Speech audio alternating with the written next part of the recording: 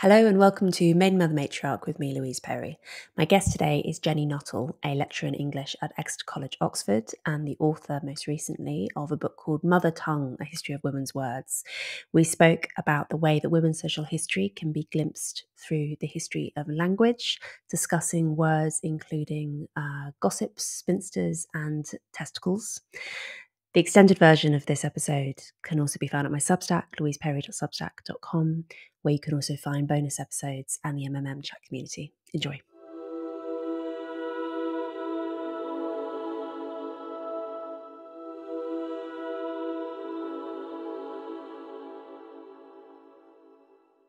Hi, Jenni. I wanted to start by talking about pregnancy and words for pregnancy, because I discovered a word from reading your book, which I'd never come across, and which I'm now absolutely determined to, enter into my everyday vocabulary, which is varnishing. I told my grandmother about this word. So it's a word for being pregnant, right? But it's an active verb for being pregnant. And it comes from, correct me if I'm misremembering this, an old word for children, barns. And then the suffix describes the fact that you're kind of fashioning them, you're making them. And I mentioned this to my grandmother because I thought it was great. And she recalled that her mother, who was born in the north of England and then emigrated to Australia, used to talk about barns. So she immediately understood what it meant. But I thought it was so charming, partly because, as you write, there aren't really very many active verbs for pregnancy that are still in circulation. We talk about being pregnant, or we talk about it in quite a passive voice generally. But if we look back in earlier periods of English, there are all sorts of amazing words that we could use. Yeah, I think that's right. And I was very struck that, yeah, as you say, these kind of passive words carrying gestation, which sounds rather kind of scientific and formal and interesting, actually just does mean to carry. It's from that root. So I was on the lookout, particularly in the Middle English Dictionary, which records all these kind of rare words and dialectal words for any words that actually describe the kind of, I mean, they're partly words which are describing a body growing big, but they're also words you can also child in Middle English. She's childing, she childed, and it describes the whole process, the kind of making of the child. And yeah, barnishing is lovely, I think, because it has those sort of sound echoes of kind of burnishing and varnishing and kind of growing and flourishing. And yeah, as you explain, it has that word bairn, we know sometimes from Scots, or barn in the north of England, and it makes it like childing, a word about the kind of not just the carrying of a child, but the making of a child. Yeah, gestating, as you say, doesn't quite mean what we might want it to mean, because it is so passive, and also it sounds very, I don't know, clinical. It's not something that you'd use colloquially now to talk about reproduction. And reproduction's another one, right? So we talk now about reproduction, but we've had this transition from an early modern period of talking about generation. Could you talk a little bit about how we've transitioned in how we talk about the whole process? Yeah, so these are these slightly more formal words for describing human reproduction, and the older words might be procreation or generation, which, as you can see, have that sense of kind of humans as part of nature, kind of replenishing themselves, kind of remaking, recreating generation after generation. There is gradually this shift towards what we might say now more formally procreation. And because the shift sort of happens across that period of the Industrial Revolution, some historians have spun a rather too simple narrative that it shows us perhaps that thinking is moving away from seeing this as a kind of natural thing to a more kind of mechanical set of reproductions. The story is a bit more complicated. It relates to reproduction starting to be used in natural history to explain the way in which plants and animals kind of continue to make themselves and to kind of use resources to continue. And reproduction also starts to appear in economic thinking, to describe how, you know, you can have subsistence, but you can also have reproduction. You can have kind of economic activity, which kind of makes capital, which you can use then to kind of make more things. And those new senses of the word eventually get also applied to human reproduction, but it takes a long time. And I think the more interesting part of the story is the opposite, in a way, that when we talk about human reproduction, we don't tend to kind of acknowledge its economic importance and its importance, its ultimate productivity, and how it relates to words like regeneration, say, or recreation, that idea of kind of active making. So you get this funny split where reproductive labor starts to refer to more economic things, but that meaning doesn't come with that newer word reproduction. And I was interested to try, and it's quite a complicated history, but to kind of unpuzzle that story in the book. It's the really lovely thing about looking at these old words, is it does give us a real glimpse into older ways of thinking as well. I mean, a word like labour is interesting as well, isn't it? Because now, of course, we use it to mean childbirth, and we also use it to mean economic labour. But the word that I recall from, so I should say that when I did a master's and I almost did a PhD in the history of obstetrics in Britain, and particularly interested in the 17th century. And the word that I recall coming across most often was travail. I don't know how they would say. I mean, it's taken from the French. Clearly, I don't know how English people would have pronounced it at the time. Yeah. Can you tell me anything about how the use of the word labour has come to be the most common term now to talk about childbirth, compared with its other competitors at other times and places? Yeah, I mean, I suppose travail and labour almost just kind of synonyms for each other, and both of them having this polysemy, this a word can have several meanings depending on the context, and it can refer more broadly to activity, and then both words also gain quite early on in medieval English. They're used for particularly difficult activity, often with a kind of qualifier, hard labour, difficult labour. That meaning starts to kind of take over. It's not just sort of doing stuff, it's doing stuff that's kind of difficult or arduous. And then eventually you get this specialised meaning in both words that's to do with the physical strains and stresses of labour. I suppose those two meanings kept together by that Genesis account of, men will have to labour for human sustenance and women will get hard labour in childbirth. So there's a kind of myth that kind of parallels those two meanings. But I suppose a bit like reproduction, it's this peculiar thing that there in the history of the word is a kind of acknowledgement that this is hard, and it connects to all sorts of kind of human industry and activity, but yet we don't often think of it as labour. We think of it as pain, and then there are all the myths around kind of what type of birth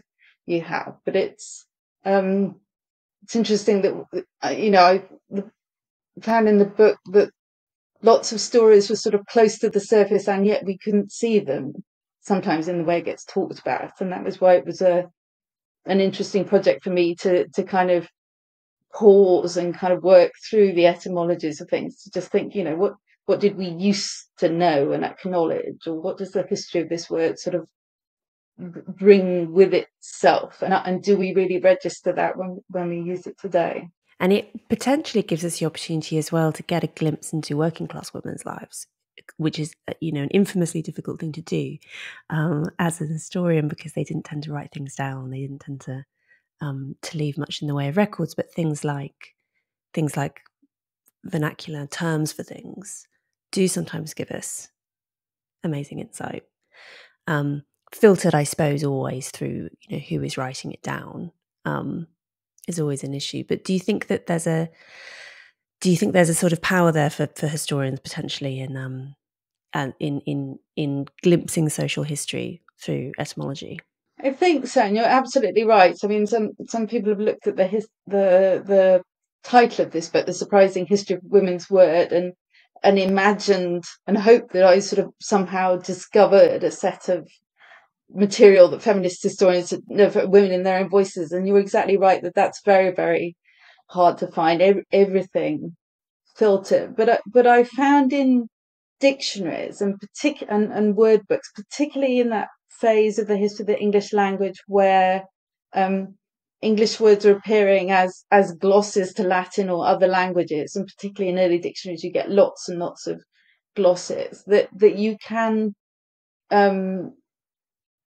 discover, or I discovered that, or kind of found what was kind of there waiting, that we might call a labour pain a contraction, but if you go to early dictionaries, the Latin equivalent and the glosses give you words like hang or throw, and you think, well, I've no guarantee that was the everyday word, but it seems much more likely that there was a kind of vernacular set of expressions that weren't slang and weren't formal. Because English was not quite yet the language of kind of formality in all sorts of ways.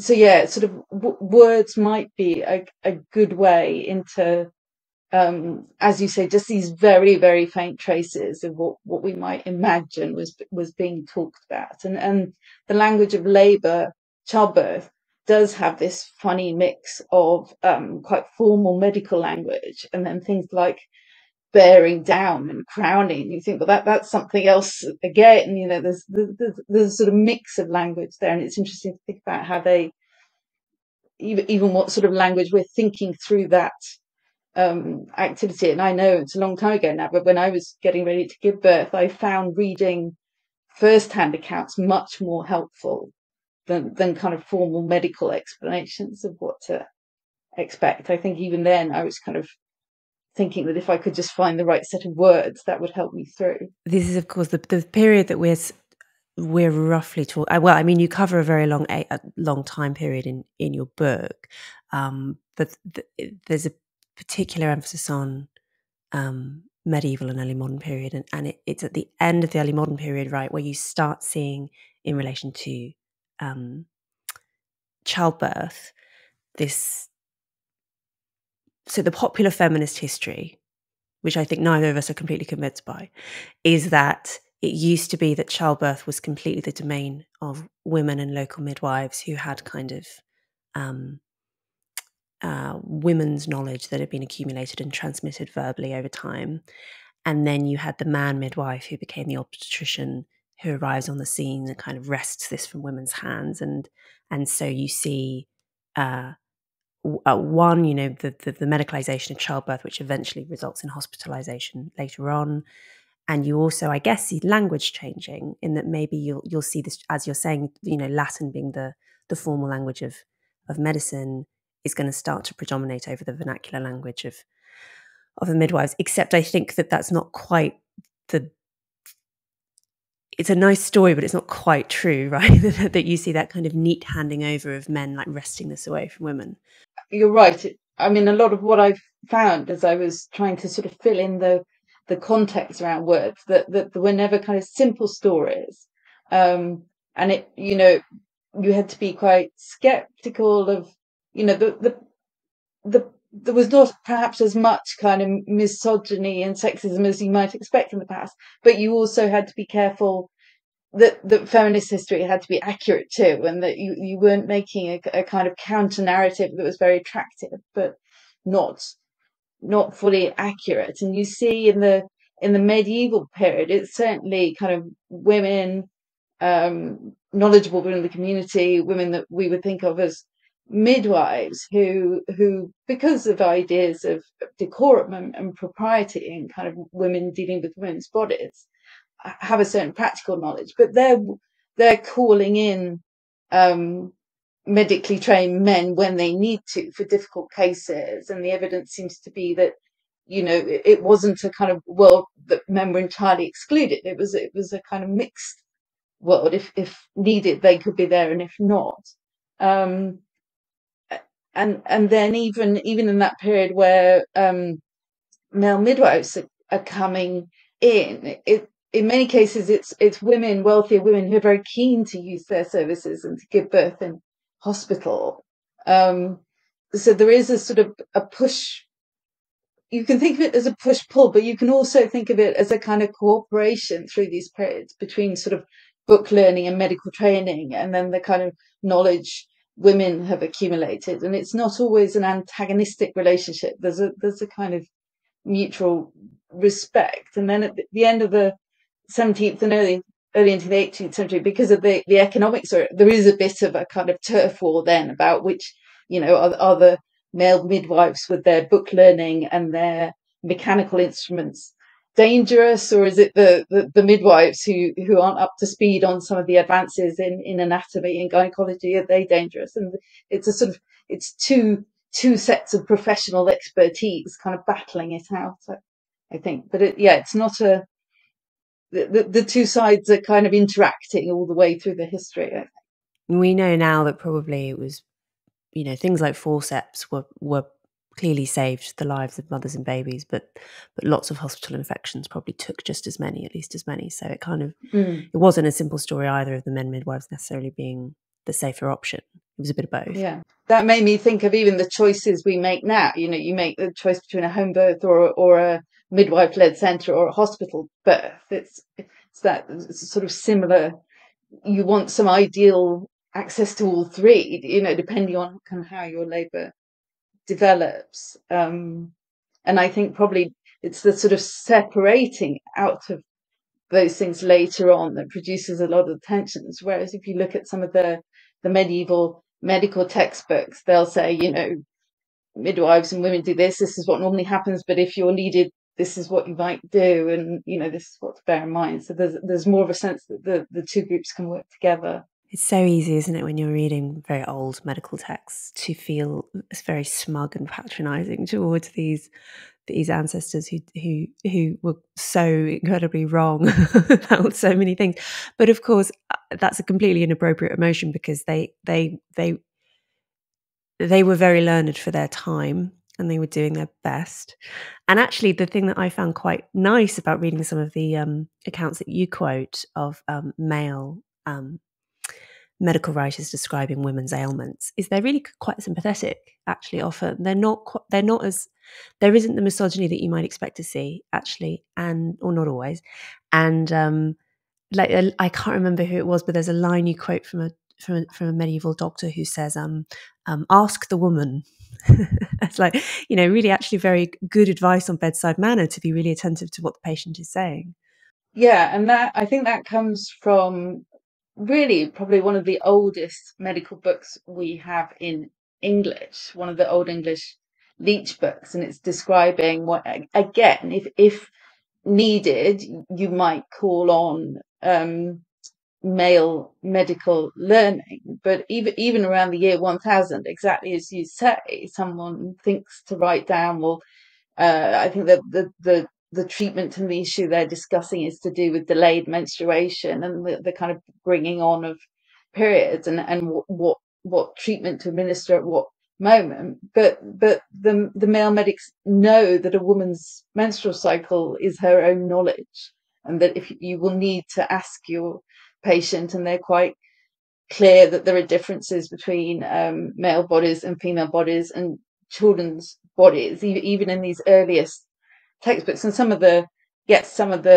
theory, in inverted commas, and the science they're drawing on, we still see very clearly as motivated reasoning, as it were, ways to justify sexism and a society that kind of limits women's roles.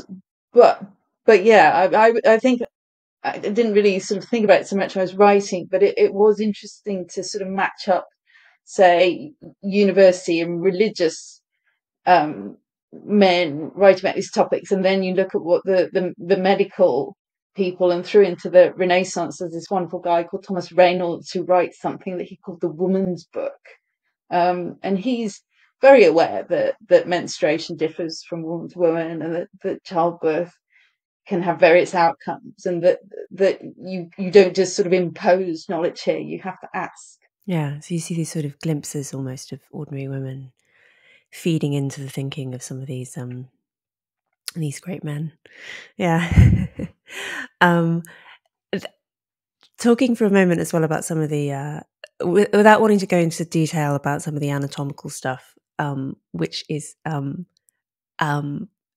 there are words in your book that I would not say on the podcast, even though generally we're not one for censoring on the podcast. But there are some very rude words which are clearly in circulation, including in medical texts sometimes, and also some very interesting ideas about sexual difference between men and women, because you do have doctors noticing, or anatomists noticing, the fact that there are some ways in which the male and female reproductive systems are kind of strangely mirror each other, like the fact that there are 2 testes and 2 ovaries and so on. So you sometimes see shared words, like I think stones is one of the words that's used to describe both testes and ovaries, and the idea of the vagina maybe being an inverted penis, and all this thinking about how do you understand sexual difference once we've actually started anatomizing people and seeing some of the unexpected similarities between the 2 sets of organs.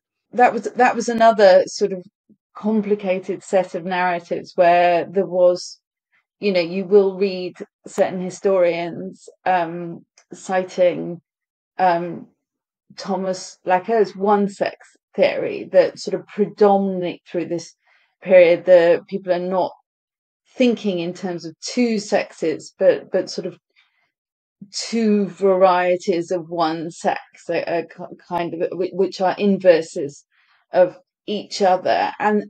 But I think what I found is that's only one narrative amongst others, and it's to misrepresent history, to assume that was what was understood widely. It would be more accurate to think of it as kind of one academic theory among many, and we have to be very careful with that idea of inverse. There's a strand of thinking from Galen onwards, very helpful for male medics in training who know their own bodies, but maybe in the world of kind of clerical celibacy, maybe much less familiar with women's bodies, who it helps to tell them, this is like this, think of this as a kind of reverse of this. But it might, those homologies, as they're called, might simply be as if, or like. And there's another strand of thinking all the way through this period, which is very clear that human bodies are alike in some ways, but different in other ways, and you have to take those differences into account. And you can make a very broad brush and engaging narrative to say, oh, the past thought like this. But I've drawn on the work of some really amazing historians of medicine and history of science who've gone back and kind of checked out this idea of one sex, and find it's always challenged. It doesn't appear across all domains at certain periods. It's being described even in the 16th century as ridiculous and absurd, the idea that everything is a kind of inverse of everything else.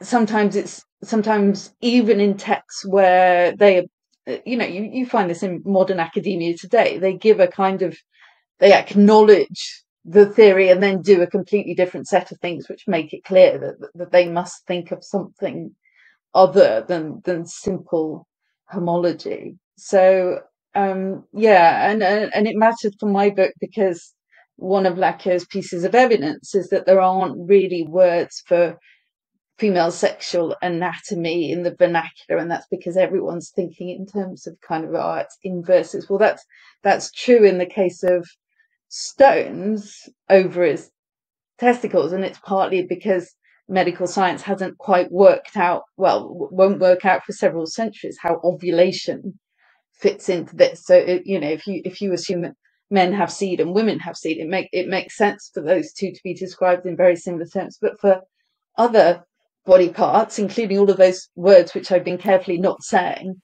when I've been on the radio, things like that, they're not always being described in this homologous way, and that they're quite many experts of their time are quite clear that the homologies don't really work, as it were. They, what's the womb in this?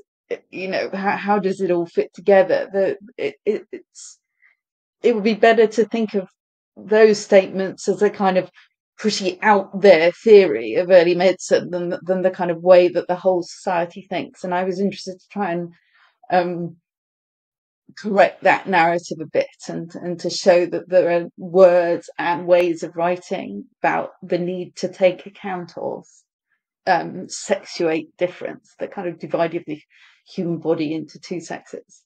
I always found the Lequeur thesis very confusing when I was an undergraduate. The idea that, my initial interpretation of it was that, okay, so before the Enlightenment, people didn't know that men and women existed. Okay. Which of course is not quite what he's saying. But No.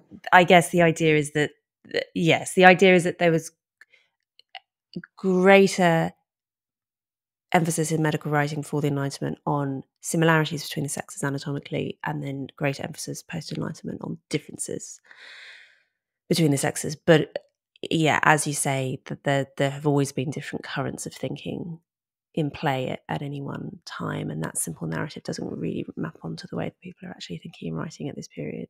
Yeah, and motivated reasoning is important. Who might be saying this, and why, and what particularly, even thinking about things like genre and what type of text this is. I mean, there's kind of things we understand as theory, but if the theory is clearly not mapping onto the practice, then it's not really convincing as an account of an idea that's kind of culture wide. I think that the latter part of it is the bit that's helpful, that there is science and medicine, 18th century, 19th century, again, is not neutral. It has various reasons why it might want to kind of reinforce the sex binary and to derive certain conclusions from the way in which they're now framing the difference between the sexes. And we can look at those, but you can tell that story without needing to kind of misrepresent what the Middle Ages and the Renaissance think. And it's very noticeable in that book that it has a set of theoretical models from the classical period, and then it jumps to a point in the Renaissance when those classical models are having a revival, and for quite a brief period of time have a certain sort of interest. I mean, it's sort of the opposite in a way to the kind of new anatomical work that's going on, the kind of actual dissection. People are starting to kind of play around with different ideas, but Lacan is not careful enough about what happens in the middle and what you can find if you look at kind of English writing about medicine and about human anatomy and reproduction. It works if you take a jump, as many histories do, across the medieval and even across some of the things that are going on in the Renaissance. And I mean, that chapter took the longest and was the most difficult, because I wanted to get that story as informed as it could be from the work that's been done by many excellent academic historians of medicine and science from the publication of that book through the next 30 years. But I get a bit frustrated that it's still trotted out as a kind of great fact about the pre-modern world. I've got an Anglo-Saxon translator in the year 1000 saying there is a great difference between prepubescent and adult bodies and between male and female bodies. Yeah, they knew what was what. I mean, it is amazingly easy, particularly when we're looking at something like, well, medicine would be a prime example, as I've already said, that to be really condescending towards people of the past and to assume that they were foolish and had mad ideas that we now sort of objectively recognise to be false. But it's hard to tug oneself away from that. It's a very strong kind of present centrism that is hard to forget.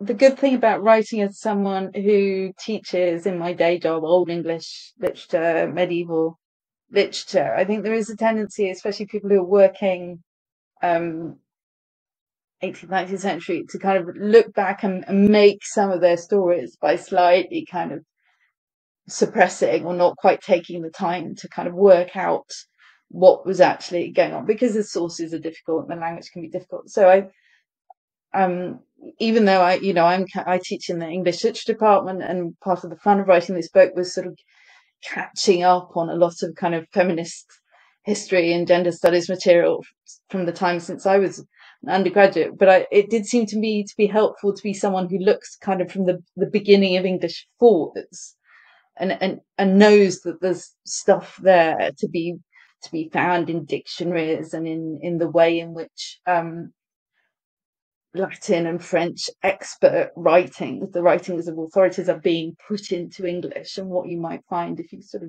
work through those texts, and that might be a richer story. Yes, the past is wrong about many things, but wrong in ways that we should think carefully, really carefully about. And I could see almost a kind of more plural way of thinking that then rather gets kind of narrowed in.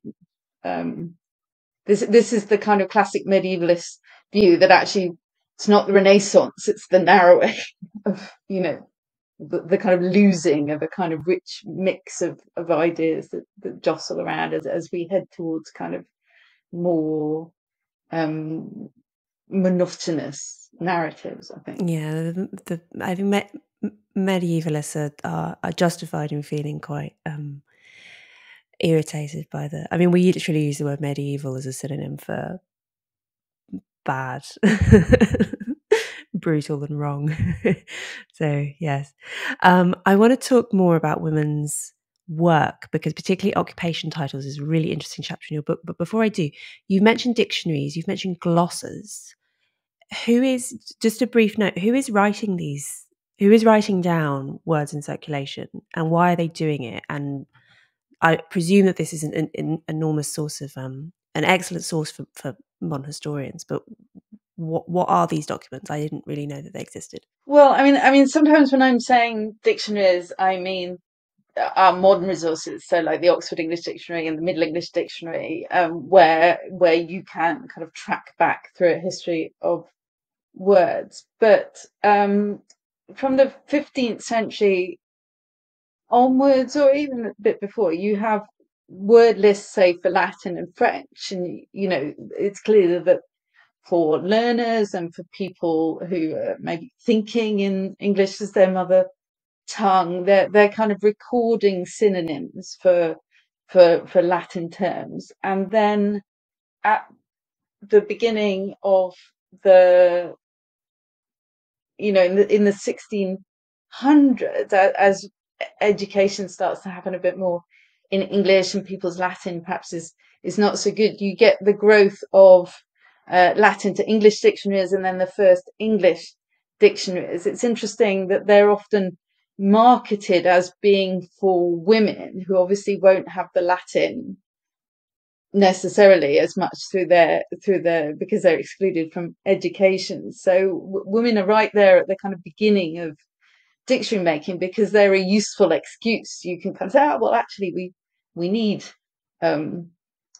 multilingual, so you get dictionaries of European languages with English glosses, and you get Latin English, and then you get sort of English in its own right, who are often saying, this is for, there's what one I think says, the lesser knowing men and the more knowing women. And he doesn't mean that women know more, but what he means is that that there's clearly a kind of growing set of women who can read and who are interested in kind of ideas and may not be accessing those ideas in Latin, but want help to understand this interface. So you've got a kind of the Latin keyword and then a bunch of synonyms, and then you have to go away and look a bit at the kind of usage. I tried to be quite careful and not to simply say, look, this means that. You have to go away, and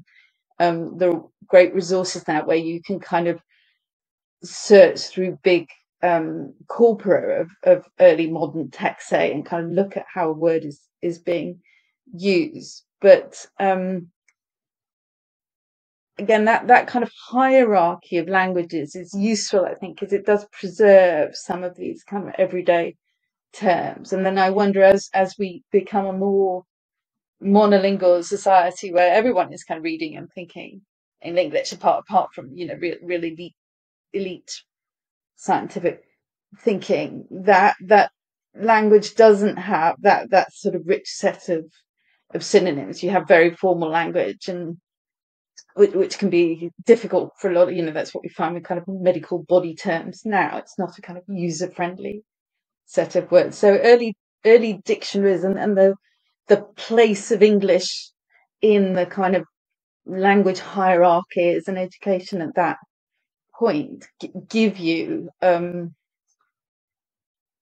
why have one word when you could have 6 or 7? And I find that period of English really interesting. And women are often mentioned in the story as the kind of people who know these words, or one of each set of synonyms, and might want to be able to kind of work their way across to the more formal term that comes out of kind of education and knowledge and science and that kind of stuff. And these autodidact women now have books available to them to help in that effort. That's nice.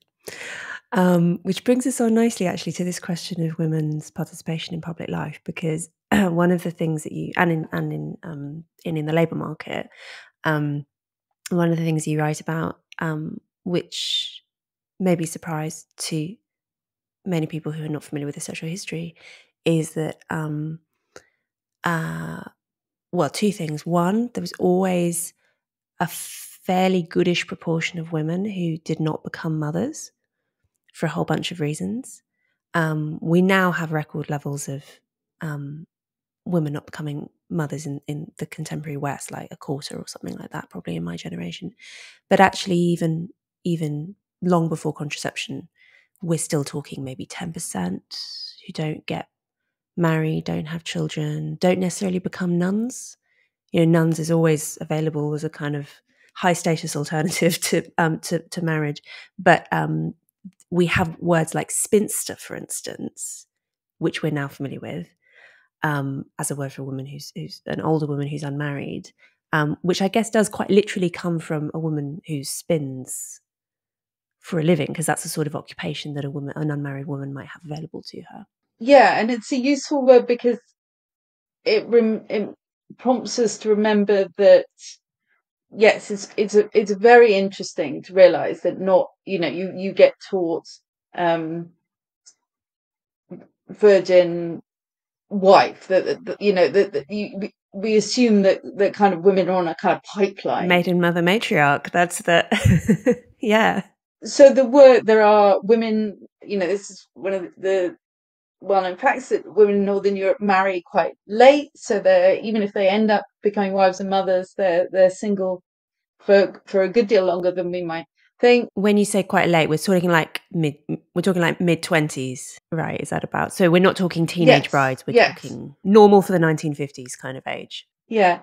But a word like spinster, so there does need to be a legal category, because if you're not married, you have a different legal status. And in official documentation, there is a need for what are called additions. So to explain who somebody is, you get an addition kind of added on. And for men, it might be an occupation label, but for women, it's often to do with their marital status. You get words like single women, and spinster becomes one of those words as you say, because it connects to an occupation.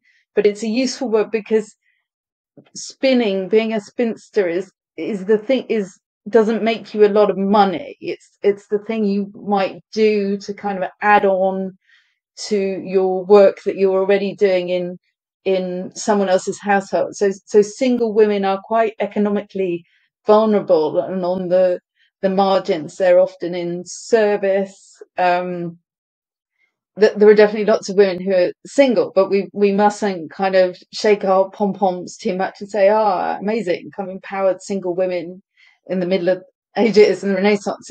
It's not that. We have words like spinster precisely because it says that, they're kind of often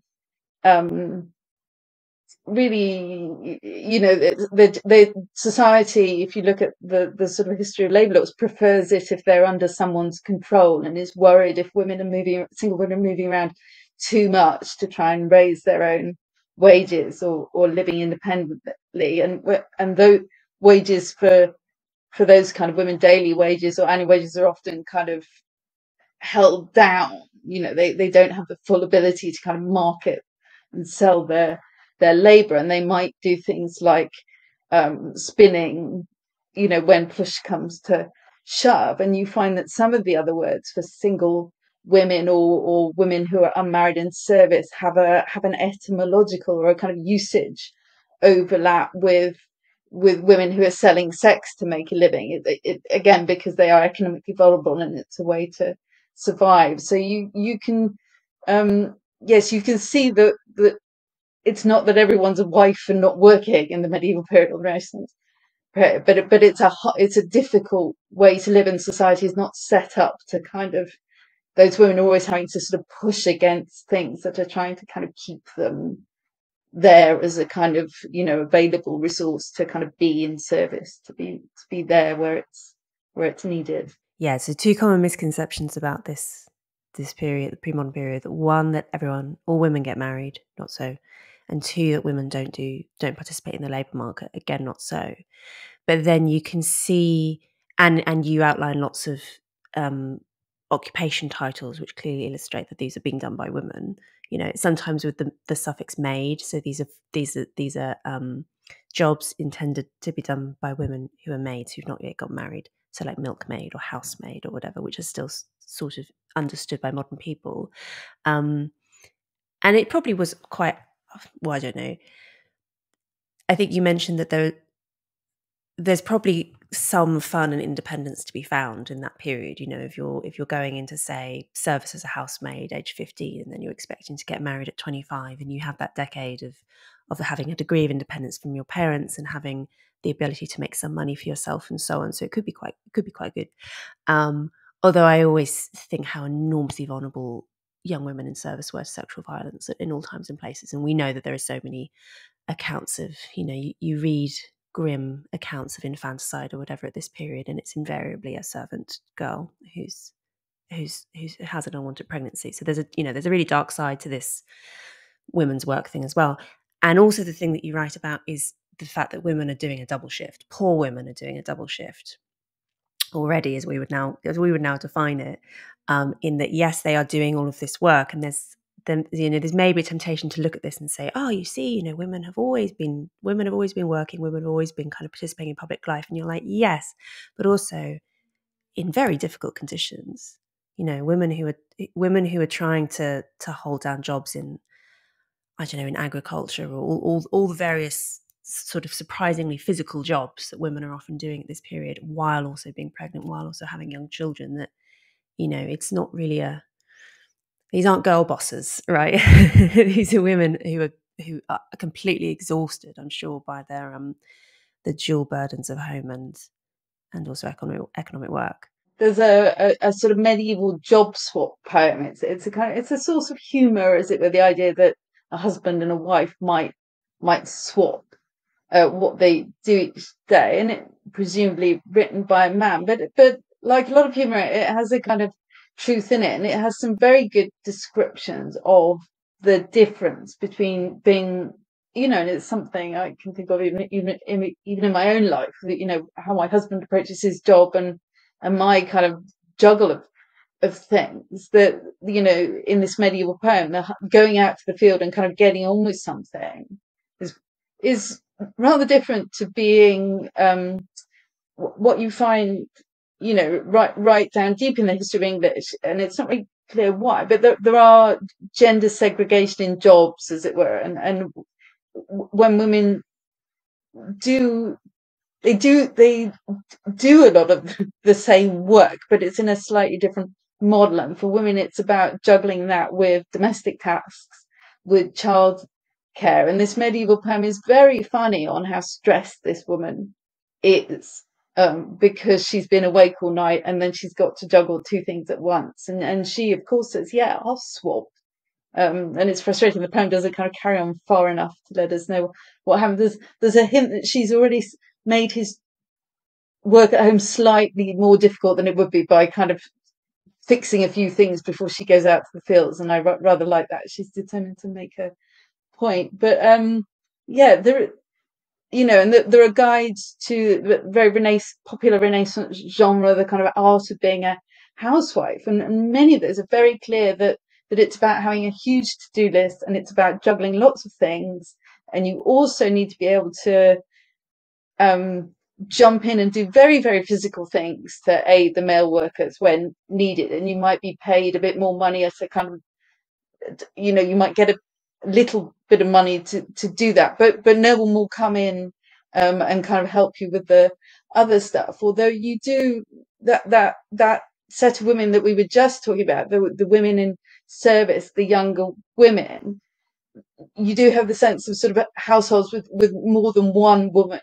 Obviously, in the very poorest households, not, but in kind of bigger households, more than one woman. So a wife might be doing one thing and taking charge and helping her husband, and there will be the maids of various kinds who are able to kind of step in. And you don't want to be too romantic about it, but presumably there are ways in which sort of, if you add that all up, you know, women were hugely economically active. But the frustrating thing when you look at the records is that they don't generally tend to call themselves this, you know, I am a plough woman. It's not that, but you can see them in the records doing everything, or in these kind of household economies, kind of cooperating to get it all done. Yeah, the fairly consistent story, I think, if you look at the lives of pre-modern women, or indeed the lives of women still living in subsistence agricultural settings, for instance, is that they work extraordinarily hard, and it's a very physically demanding life, but it is not generally a lonely life. That's kind of the trade-off. Whereas the modern, we live very cushy lives materially, and we do very little. Most of us now in the modern West do very little manual labour, but we tend to be atomized and lonely. So that is, you know, the classic complaint of the new mother, for instance, the feeling of isolation, which I think our ancestors generally didn't experience. But of course, you know, it wasn't rosy. They had an awful lot of other problems that we don't have to think about now. You write as well about the origins of the word gossip, which I love. I love the fact that the verb now gossip has a lovely etymology, which tells us a lot actually about how sort of women's homosocial lives in the early modern period. That these are your close friends, and these are friends who you might ask to be godparents, so gossip. There is that association between groups of women and talking a lot, which is where it gets a lot of its connotation, but it's also used to describe the women who gather together around a woman giving birth, and then in the lying in period, to, you know, as you say, not a kind, which can be a kind of lonely time now, a kind of shockingly lonely time, that after a week or two everyone kind of vanishes and you think, it's me and the baby. This is quite scary. But you know that the stereotype of gossiping gets kind of located in that group of close friends who, or friends is perhaps the wrong word, but you know, these people who are connected to each other by all sorts of economic relationships, kind of coming together to kind of support women through the actual process of giving birth, and then this time where it was acknowledged that women needed help immediately after the birth, and that help would be both practical and a kind of supportive talking group, and that group that's where that idea of gossip comes from, the kind of talking that group of women might do. It obviously starts to take on a kind of negative connotation, because for a certain sort of male thinker, the idea of kind of women talking privately about all these kind of things is perhaps has a certain kind of anxious charge connected to it, and you might want to kind of mock them as kind of over talkative, or kind of seditious in all sorts of ways. But I like the idea that there's a sense of everyone kind of coming together in a household, say, or in a community, and I found that even where a family can't afford it themselves, there's some evidence that kind of parish communities would step in to support women after childbirth. That could be a kind of part of a kind of the charitable work of a community, would be making sure that kind of lying in period with gossips went ahead. So it wasn't necessarily a luxury of the rich. It was actually considered to be very normal, except for women who were very poor, do you think? You're exactly right to say we mustn't romanticize, and that particularly at the lower end of things, life is very, very hard, but communities do work together to kind of put this lying in process. It's not simply very wealthy women enjoying doing nothing. It's part of the process between birth and kind of returning to public life that's seen as quite important in this period. I've written about lying in elsewhere because I find it to be a very, very interesting example of a lost period of women's social history, with the exception of some ethnic minorities still in Britain, African and Asian generally, who still practice something like lying in. And I was speaking to a woman recently, actually, whose family from Pakistan, and was telling me about her mother flew over, and this was stayed for several months, and this is just considered to be standard practice, that you will have something like a lying in period when you have a new baby. And it's interesting when you look at the anthropological record and see that something like this seems to exist pretty much everywhere. And it seems to be about the same period of time as well. It's like 30 to 40 days generally. So there seems to be so it's not quite the fourth trimester fully, but it's that crucial first month. And everyone seems to have kind of reached the conclusion independently that that's an important first month, and that it's really good to have other people around you, particularly women who've had babies before, who can be helpful and provide guidance and all of this. And we don't really have that anymore in the West, with a few exceptions. And I think that that's because we now have the technology that keeps babies and mums alive. We don't need to worry quite so much about infection or breastfeeding not going well or whatever, because we have antibiotics and because we have formula, and we have all the backup now that can keep mum and baby alive, which is obviously a great thing. So we kind of reached the conclusion, oh well, we don't need to do lying, and then women can return. All these women, neighbours, aunts, grandmothers, sisters, whoever, they can be in the labour market during that period. They don't have to kind of be exiting the economic life to do lying in, because we have other things to provide backup. The problem is, though, yes, we do have the backup. Yes, we keep mums and babies alive, but postnatal depression, we know, is extremely common. And I'm sure that has an enormous amount to do with the fact that we kind of expect this. We expect what would have been a lying in period to be a period of isolation now. And I think that's not actually a natural way for humans to operate during that crucial first month. And reading up on it, it was interesting to see you can kind of, as people have studied it, that you can pick up the fact that sort of the economics of the family and the kind of kinship group, say, and the community need to be sort of temporarily rejigged to make this work. That it might have to be charity, that employers might have to be understanding there are some few funny accounts of kind of men having to, what they then have to kind of take on. It's a source of kind of humor, and I suppose perhaps the sort of the humor and the resentment, and the kind of where the idea that women are just sitting around gossiping comes from is a kind of humorous take on the fact that all sorts of kind of gendered roles and kind of economic relationships are just slightly being put on hold as this process of lying in happens, and that yes, if it's not going to work for that family, then you do have to dip into the kind of parish charitable coffers to kind of send someone along to help. So yeah, you're right that it's certainly not understood as a kind of isolating, like paternity leave, maternity leave, this kind of strange sort of stepping out of all sorts of kind of economic and community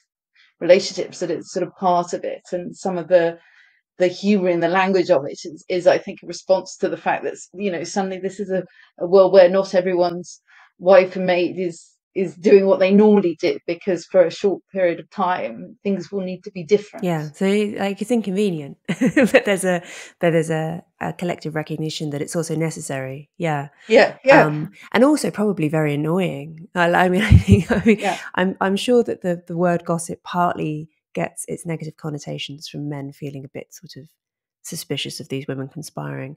I think probably also from the perspective of the woman who's just given birth, I'm sure the gossips were probably sometimes really annoying. When you're trying to get some peace and quiet and you're surrounded by kind of, I don't know, getting different advice from your mother, your mother-in-law, your whatever. I'm sure that there were periods when it was very irritating. But also, I mean, literally life-saving in much more difficult conditions than we have now in terms of maternal and infant health. So yes, and it's a bit of a speculation, but I was, and I don't, I think it'd be good to go too far again to think of it as that some kind of secret world, some kind of secret from which men are totally excluded. Some of the historical work has shown that actually the idea that there's some kind of hard and fast thing going on of who's allowed in and out of which rooms, that's probably kind of overstated a bit. But in the period before birth and after birth, there must have been, you would hope, a bit more of the kind of passing on, and in these households where there are younger unmarried women who've not yet children, the women might have not secretly, but sort of passed on a lot of good practical sense and understanding about birth, and kind of understanding about what happens afterwards, and kind of drawn on local expertise, which again is very different. I mean, I think I was probably one of the first in my husband's group of friends to have a baby, and you suddenly think, okay, there's the health visitor and the internet, but I'd quite like, I do see that they might all get annoying, but it would have been more useful to kind of know a bit more about what was coming. And then, for the next 5 or 10 years, we would all phone each other. And someone, my daughter's godmother, I remember bringing up and saying, "Did this happen to you? What do I do now?" And I was like, "Okay, this bit I can tell you." And you mustn't romanticize this very, things much more difficult and dangerous. But being the sort of scholar I am, the fact of talking and words, and the fact that these things leave traces in the language, I think, show that communication has to be a part of this. I mean, the goal, as I've written elsewhere, is lying in and antibiotics. Let's try and have all of the sort of safety offered by new medical tech, and also and also try and fight against the loneliness that characterises modern motherhood. Jenni, I want in the extended bit of the episode, which I'm going to start in a moment, to talk more about some of the sex stuff, some of the racy early chapters about how people wrote about sex, which is sometimes surprisingly bawdy. And again, the popular narrative of people being reluctant to talk explicitly about sex in the past is clearly not true, actually, if we look at a lot of the records that we have. But before we get to that, for everyone else watching, what is your book? Where can they find it? Where can they find out more about your work? Very good. So it's called Mother Tongue. This, I guess, the surprising history of women's words, and everywhere you would expect to find a book like this. Already out in the UK and Commonwealth, and coming out in the States with a different publisher, with Viking, at the end of August. Excellent. And is there anywhere else that you'd recommend people go if they're interested in learning more about the history of women's language? Not so much. I mean, that was one of the reasons that there was a kind of space. There's lots of, Debbie Cameron, who you probably know about, doing kind of excellent work in feminist linguistics. But it seemed to me that there wasn't anything that was kind of really there to kind of work through the early lives of some of these topics that we're very interested in. So yeah, it was me bringing a lot of material together, I think. All right. Thank you so much. Thank you so much for watching that episode of Maiden, Mother, Matriarch, and for all of your support. It means an enormous amount for the growth of the show. If you want to hear bonus content, an extra 20, 30 minutes of conversation with the guest, maybe a little bit more personal, a little bit less filtered, then you can go to my Substack at louiseperry.substack.com, where you can sign up for extended episodes and also bonus episodes. And you can also access our chat community. You can also support the show by subscribing on YouTube or subscribing wherever you get your podcasts, and rating and reviewing on Apple Podcasts is also really great for encouraging other people to give the show a try. Please also spread the word, tell people that you know who you think might like it to give it a shot. The word of mouth effect is really valuable, so we'd really appreciate it. Thank you so much, everyone, for listening, watching, and supporting what we're doing.